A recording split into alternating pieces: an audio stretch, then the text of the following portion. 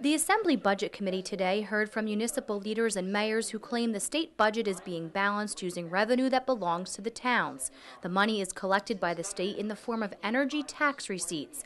It's paid to municipalities that host tax base erasing energy and utility lines, facilities, and plants.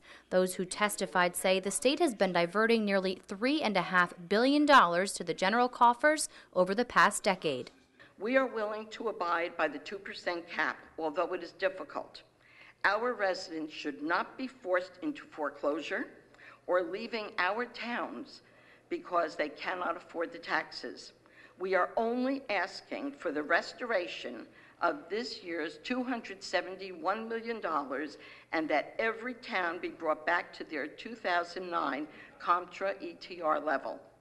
You have the ability to help us. Do you have the will?